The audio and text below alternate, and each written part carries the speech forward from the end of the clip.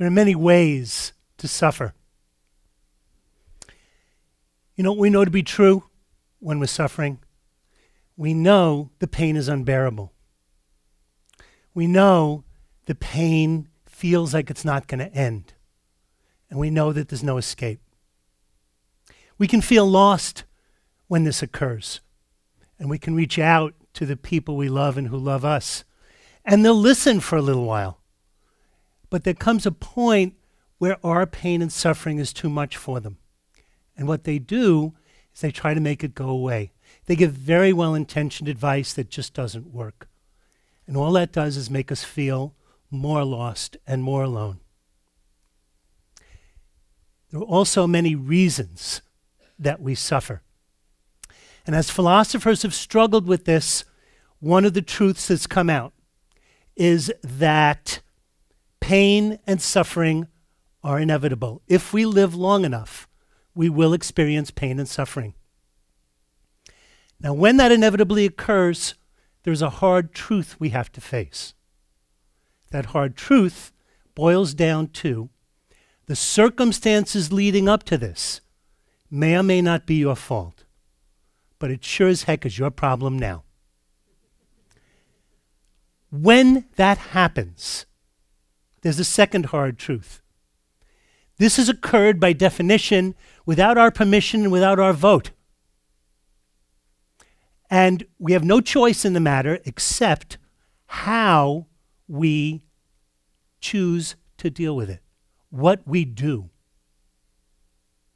Now, in my role as a rehab psychologist, helping people face chronic health conditions, people have shared their suffering with me, and I've learned that the Buddhists really had it correct. There are people who handle suffering well, and there are people who handle suffering unskillfully. When I think about the people who do handle it skillfully, turns out that what they have in common is they all follow a pattern.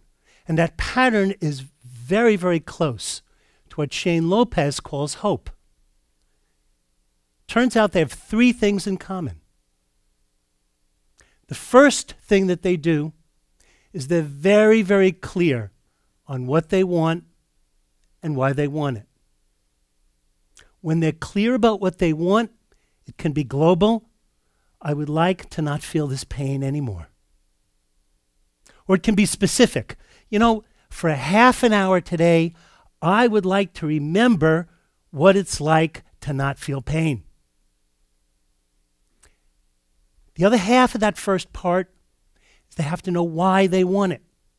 The reason they have to know why is because that's what's motivating them. That's what will help them through dark days. So the first thing is what and why. Second thing these people have in common that they taught me is they have a very specific how. How are they going to take what they want and make it real? How are they going to incorporate it into their lives? It also turns out that you have to have not only one how, but a backup plan. Because when you have a backup plan, you have something you could do when the first plan inevitably doesn't work. So the what and the why and the how.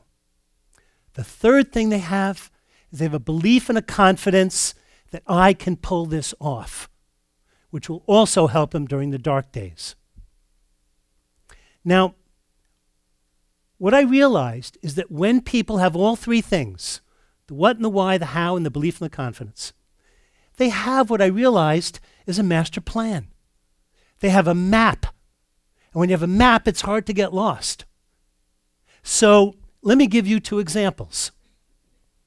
First one, we became friendly with an older couple in the neighborhood who were wonderful. Late 80s, been married forever to each other.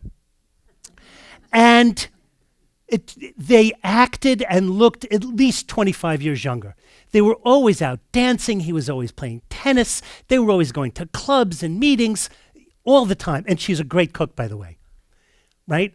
So one day he shares with us he's not feeling so well, which is very unusual. He was extremely proud that he had great genetics, he was always healthy, and he never had to take any of those frou-frou San Francisco supplements. He never had to ever eat kelp in his whole life, and he thought that was great. But he wasn't feeling well. He reluctantly went to see a physician. What the physician found is that he had some arthritis, and that wasn't a big deal. The physician also told him that his kidneys are failing. So they said, let's try some conservative interventions first. And they put him on some medications, some lifestyle modifications. Had to think about what he was eating, which he wasn't thrilled about, but he'll do it. Didn't work. Goes back to the physician. Turns out he has to be on dialysis. He investigated it and decided he doesn't want to be on dialysis. What he wants is to be his old self. He wants his old self back. He does not want to think about being sick. He does not want to think about what he needs to be healthy. He wants to just be healthy. And being on dialysis would remind him he's sick and he doesn't want to do it. Gathered his family and said, look, I don't want to die, but I don't want to be on dialysis, so I'm not going. He's very stubborn. Family, friends tried to talk him out of it, and he wouldn't budge. Now, over time, he felt a lot worse. He felt so bad that he said, maybe dialysis is better than this. So he went on dialysis. He predictably hated it. What he hated most is that he had to give up what he wanted. What he wanted was to be his old self, and he had to give it up. And he was very sad about that, and he was suffering. He would talk in a lot of pain about how much he missed his old life. What he did is he put in a new what. So he turned to me and he said, hey, Barry, do you know about the internet? He said, there's an internet. You know what's on the internet? Science magazine. Who knew? And he said, I always wanted to learn science my whole life. I was too busy. So it's like, did you hear about nanotechnology? Nanotechnology is going to change the way people live, and they're going to put little robots in you, and he would be passionate about often running, and his suffering was mitigated because he changed up his what and his why. Let me give you a second example. There's an artist who in the mid-'80s was in her late 50s, came down with stage 4 breast cancer. Good news is that chemo and radiation worked. She was able to live, and for the next 10 years, she had the side effects that you know about from chemo and radiation, which made life hard, but it was okay. The 10th year, she started to get regular metastases. It started to spread. She had 3 brain tumors. She had 7 other metastases taken care of by chemo and radiation. She had a seizure disorder, Parkinson's, and had a stroke. And yet she kept going. So I asked her once, I said, I'm trying to learn about suffering. How were you able to keep going? And she was very forthcoming in her answer.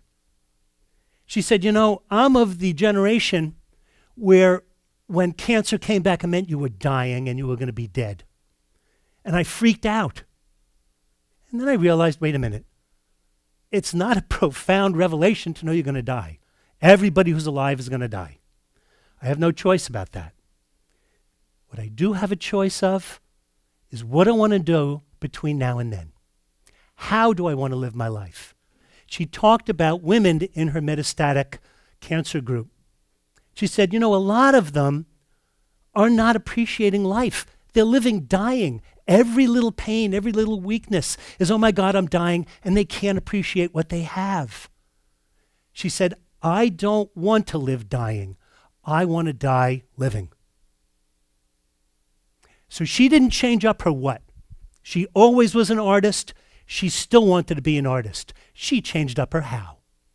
She said, I can no longer paint the way I want, but I can still be an artist. So she would go to galleries, she would go to studios, she would speak to artists in a language that only artists can share and appreciate. She was still a member of that community. When she would go on walks, I would walk with her, and she would point out colors I've never seen, textures, plants I've never seen, and I've lived here for 30 years. She's an artist. She changed up her how. And her suffering was mitigated. Now, you don't have to be facing death in order to suffer. All of us have had heartache, heartbreak, the loss of a friend, the loss of a job, the loss of a home, the loss of a prized possession that meant everything to us. Living in Florida, hurricanes will do that to you. But you can always have a map. The map will help you not get lost, what you want and why, how you're going to make it happen, and belief. When you have all three, you've got a master plan, a map, and that will mitigate your suffering. That's also an idea worth sharing. Thank you.